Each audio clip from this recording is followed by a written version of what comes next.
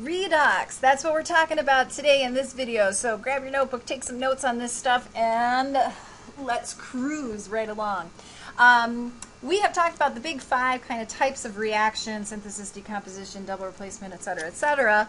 And many of those fall under the category of oxidation reduction, which has everything to do with, and you've read about this in your book, but the fact that oxidation involves losing electrons and reduction involves gaining electrons.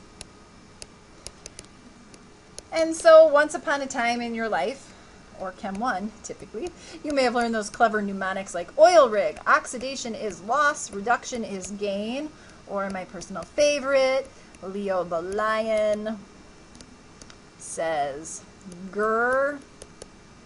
Loss of electrons is oxidation, gain of electrons is reduction. So however you want to remember it, it doesn't make any difference. But almost every reaction we've talked about could be an oxidation reduction reaction except for double replacement. That one is not going to be an oxidation reduction because there's no loss or gain of electrons. So two things we're going to talk about. First, we're just going to talk about identifying redox reactions. And I'm going to remind you about what you read on page 105 in your textbook about oxidation numbers. Oxidation numbers are a way of us keeping track of electrons. They are often mistaken as the charge, but they are sometimes the same as a charge, but not always, because in a molecular compound there's no ion, so there's no charge. So I'm just going to use an example reaction here so we can identify who's being oxidized and who's being reduced. If I have the reaction iodine plus chlorine plus water yields HiO3, iodic acid, and HCl. This is not a balanced equation. We'll talk about that next. But if we simply want to know, hey, who's oxidized? Who's reduced? We need to consider these oxidation numbers. So if you have your book, great, open it up to page 105. You may find it handy. If you don't, then make sure you make a note to yourself to go back and look it up. So this is just going to review a few of the rules in here, but essentially there are a whole variety of rules, such as the first rule is the oxidation number of an element in an elementary substance is 0. Well, iodine and chlorine, that means if you have an element, it doesn't matter if it's diatomic or not, its oxidation number is 0. So in this case, both iodine and chlorine have an oxidation number of 0. On page 105, I'm kind of reading them through. If you don't have your book, don't worry. But another thing it talks about is that the oxidation number of an element in a monatomic ion is equal to the charge of that ion. Here's an example of that. If I have NaCl, good old-fashioned ionic compound, chlorine has a -1 charge and sodium has a +1 charge. This charge is also its oxidation number. Another thing they talk about is that certain elements have the same oxidation number in all their compounds. And it's basically referring to the fact that, hey, everything in group 1, like sodium, has a +1 charge. Everything in group 2 has a +2 charge. Things like that. Then it tells you hydrogen is always +1. There is an exception when it's combined with a metal, but hey, we have hydrogens here. So hydrogen is +1 in a compound. If it was by itself, it'd be 0. It also tells you things like, hey, oxygen is almost always -2.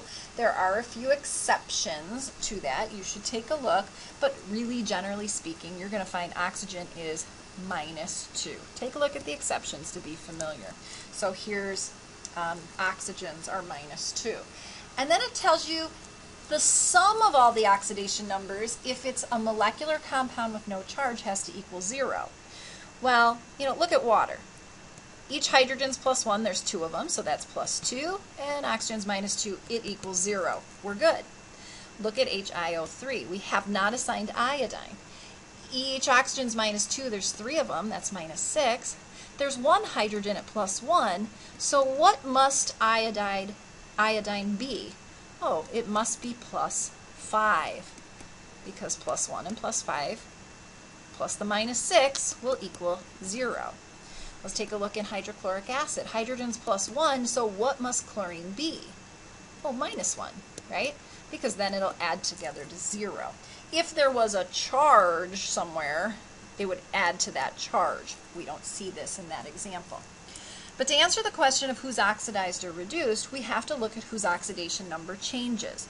First thing I notice is iodine goes from being 0 to being +5. If it gains negative electrons, it would get a negative number. So this must mean it is losing electrons. If it is losing electrons, here's my Leo, loss of electrons, that means this is an oxidation. We would say iodine is the one that gets oxidized. Notice the hydrogens don't change, the oxygens don't change, but I do notice that my chlorine goes from 0, and over here it becomes -1. Well, to become negative, it must have gained electrons. So this is a gain of electrons. Oh, look, Leo the line says, grr, gain of electrons is reduction. That means that chlorine is being reduced. Notice what's being reduced in a reduction. The thing that's actually being reduced, even though it's gaining electrons, is the oxidation number. It goes from 0 and it is reduced down to -1. So that's another way to recognize a reduction. The charge, or not the charge, I take that back, the oxidation number goes down. Okay, next thing that we're going to deal with here is balancing redox reactions using the half reaction method, which I suspect you've all learned in your past, but you might not remember. So here's the half reaction method. I told you to not read it in your book because your book does it in a different order than most of you learned in Chem 1. So I am going to write the order of, okay, the Mrs. May very shortened version of how to balance reactions with half reaction. You're going to want to probably jot these down unless you have them memorized already. Here's the steps. Number 1, write 2 half reactions. Number 2, balance oxygens with water. Oh, take it back. I skipped a step. Don't skip a step. All right. Balance the non-oxygen, non-hydrogen elements. Then we can do that step. Then you're going to balance the oxygen with water.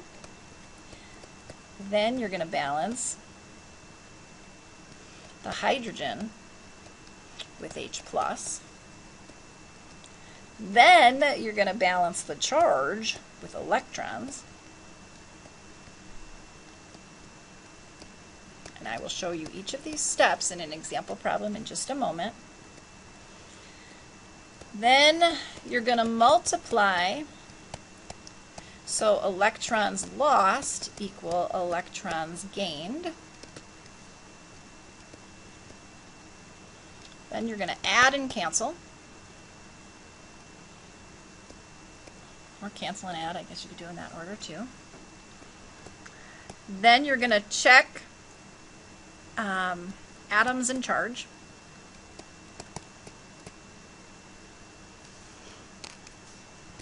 And then step 9, which only applies if in basic solution.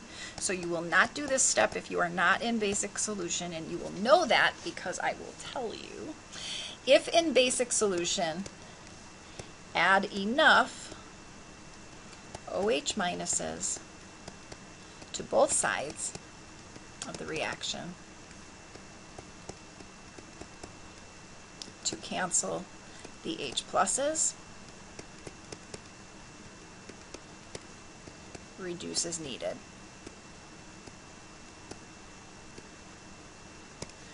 Great, those are the steps. I'm going to do an example problem with you. We're going to follow the steps. So hopefully you will be able to still see them because I'm going to scroll off and they will no longer be on my screen. So then you will reference yours. So I'm going to do an example problem with you. Example. All right, here it is. If I were to give you this equation, it's essentially going to be a net ionic, but nitrate ion plus bromide ion yields nitrogen monoxide and bromine. If we're going to go ahead and balance this reaction, we're going to do that by way of the steps. Now, one of the things you could do is to assign oxidation numbers to everything so that you know, in fact, who's being oxidized and reduced. This is not a requirement in this method, but I'm going to do it just to kind of remind you of oxidation numbers. Oxygen, we know, are -2. Here's an ion by itself, so it gets its charge. It's -1. Here's another oxygen. It's -2. Here's an element by itself. It's 0. I'm going to assign a nitrogen based on everybody else. Nitrogen in this one is +5 because it has to come up with this -1 charge when they add together. In this one, nitrogen is +2 because oxygen's -2. There's no charge. It has to equal 0. I can see nitrogen goes from +5 to +2. I can see that bromine goes from -1 to 0. Again, it's probably pretty easy to see who hooks up with who in this case. So here are my half reactions. The nitrate ion turns into nitrogen monoxide. The bromide ion, Br-, turns into bromine. One is the oxidation, one is the reduction. In this case, the nitrogen is the reduction. You might ask yourself how I know that. Take a look. All right, we're going to go through the steps. I wrote the half reactions. First step, I'm going to balance the non-oxygen, non-hydrogen atoms. In this case, the nitrogens are balanced, but over here I need 2 bromide ions because I have 2 bromines. That's it. Next step, I'm going to balance the oxygens with water. In this one, I have 3 oxygens on this side, but only 1 here. I need 2 more oxygens, so I'm going to add 2 waters. Now my oxygens, and only my oxygens, are balanced. I don't have any oxygens in this one, so I skip it. Then I'm going to balance my hydrogens with H+. Well, I just added 4 hydrogens on this side, so I'm going to add 4 H+ to this side. Notice I'm following the steps. That was step 4. Step 5. I'm going to balance the charge by adding electrons. I'm going to look literally at the overall charge. This has 4 positives and 1 negative. The overall charge on this side is +3. On this side, nitrogen monoxide has no charge and water has no charge, so the overall charge on this side is 0.